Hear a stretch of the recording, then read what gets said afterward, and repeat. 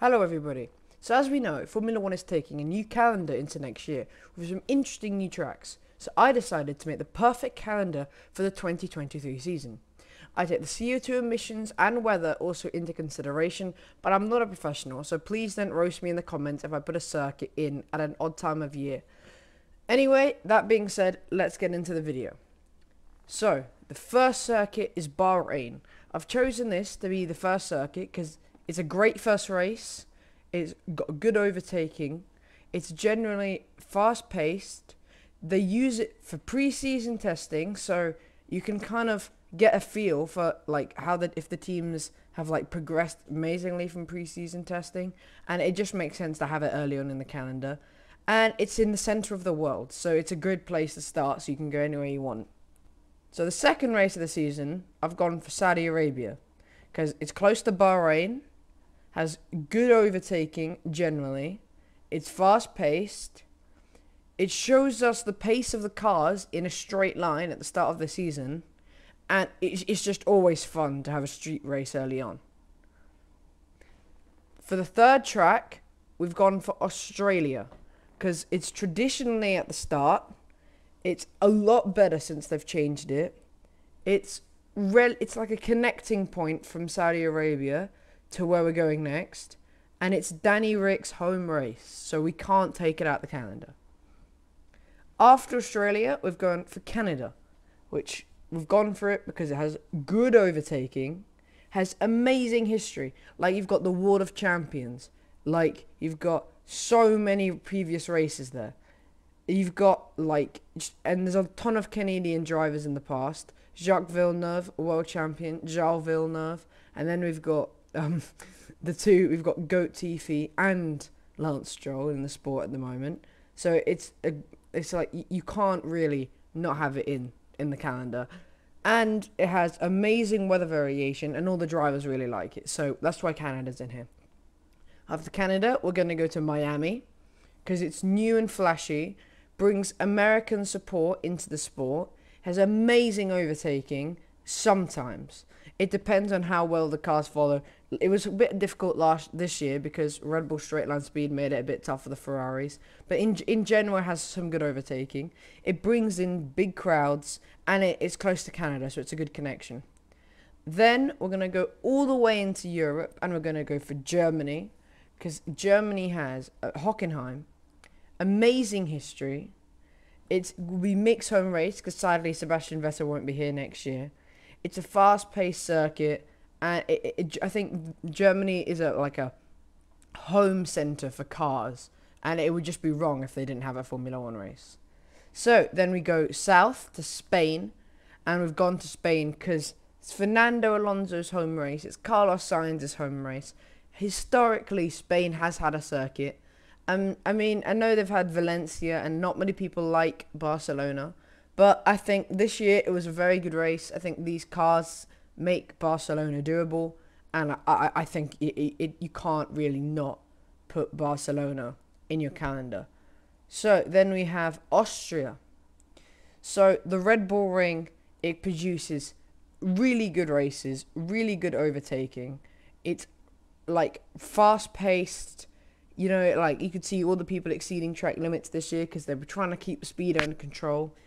And it's Red Bull's home circuit. It's got massive Orange Army support. And it can rain, the weather can change. And that just makes it so worthy of the calendar. So then we're going to go right next door to the Hungaroring in Hungary. Because it's a great race. It's a historic place. It's fast-paced. And it can rain, you know, the weather variations there. A lot of these Europe circuits will have weather variation, obviously, because they're all really close by. So the climate will be really similar. And then it's really similar for exactly the same reasons. We're going to Spa. There's actually talk that they're not going to include Spa, and I think that's completely ridiculous because you've got history. It's amazingly fast-paced, like the straights here.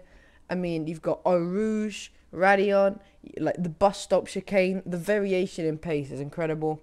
And obviously, the weather here can change really rapidly, as we saw last year, where it went from torrential rain in qualifying, and some people went from like mediums onto inters. It was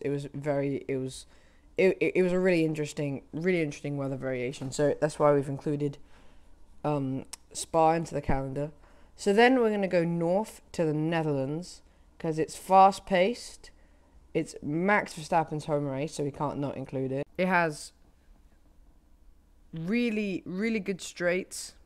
Has a nice banking. It's just generally, it wasn't that interesting to watch last year, but it's in the calendar this year, so we'll see. I guess we'll see. I mean, it'll be hard to tell if it will be a good race or not. Then we're gonna go into the UK. It's a bit late in the year. We normally have this race slightly earlier, but it just suited well to fit in here. And it's Lewis, Lando, and George's home race. Has amazing history, amazing overtaking, and as with everything else in Europe, it has a weather variation. So that's why it's on the calendar. And then, but it might not have such good weather variation at this time of year, but I guess, I mean, it is what it is. So then we're going to Monza, which has great it's the temple of speed. I mean, amazing overtaking, Ferrari's home race, the Tifosi in general, and like it can rain, but at this time of year it's probably not likely to, but it could. I mean, you never know. Then we're going straight back across the pond to to America. We're going to Texas. It's COTA, amazing racing. We had boosting the US support, which Formula One is keen to do, and so many straights like that back straight is like it's incredibly long, which I think last year was a problem with dirty air, but this year with the cars following, I think we'll see some good overtaking in COTA. So that's why we've got COTA.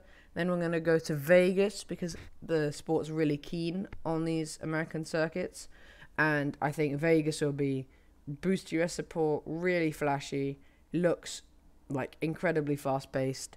I mean, we'll see. Obviously, we haven't raced there, so this is a bit of a scary one to put in the calendar, but I think I'll be safe putting this one in the calendar.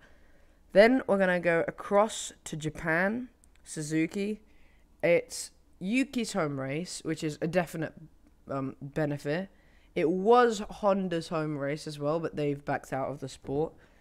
It's fast paced. It has really good history. You know, Senna and Prost, how they crashed there. I mean, it's a really good race. You can't really not include. You can't really not include it. I mean, it has support for the sport. It's a solid race. Then we're gonna come across to Singapore, which has good weather variation. It's a street race, so that's just an added bonus.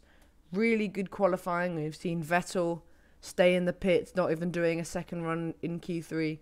We've seen Hamilton in the dry be 1.5 seconds up on everybody else. It's a really interesting race. The race isn't so good, but the qualifying is always there, and it's flashy, and it does have some history behind it. Not a lot, but it's there, so that's why it's in the calendar. Then we're going across to South Africa, because it has, I mean, I think this will be the first African track that we have on the calendar, which is extremely important. It just expands the sport to a place it hasn't been. I don't know if it's ever been there, but it hasn't been there definitely since I've been watching the sport. African sport's extremely important. But onto the circuit, it's fast paced and it has amazing history. So the F1 has raced at this circuit, but I don't know if they've been anywhere else in Africa. But this circuit, yeah, they have raced that before, and it's a really good circuit. So we've seen really good races here in the past, and that's why I think it'll be a really good race to just put on the calendar. So then we're going to Mexico because it's Checo's home race. Has amazing straights. That grandstand area where everyone's just looking down on that chicane and the final corner is always so cool. And it just has so many good straights for overtaking. So then we're going to Brazil because it's an amazing race. Always so much overtaking with Hamilton's first last year. Good weather variation as we've seen. Hamilton 2008 winning the title based on wet, so though he was going to win it and then it rained and it looked like it was all going wrong, but he ended up winning it nevertheless. And lots and lots of, not only there is, I'd say three straights, but I don't know if the third one really counts as a straight, to be honest, but the main straight is so long and it's just it could really like the tow down the straight is really amazing. And then we're gonna finish the season in Abu Dhabi because it's a dramatic final. It's really flashy, and it's been like this since 2009. But then they went off it from 2011 to 2013. But since 2014, every year the final has been at Abu Dhabi. So that's why we've chosen it, and I think it's a really good way to end the season. So anyway, that's our perfect calendar. Hope you enjoyed. Like and subscribe, and we'll see you next time.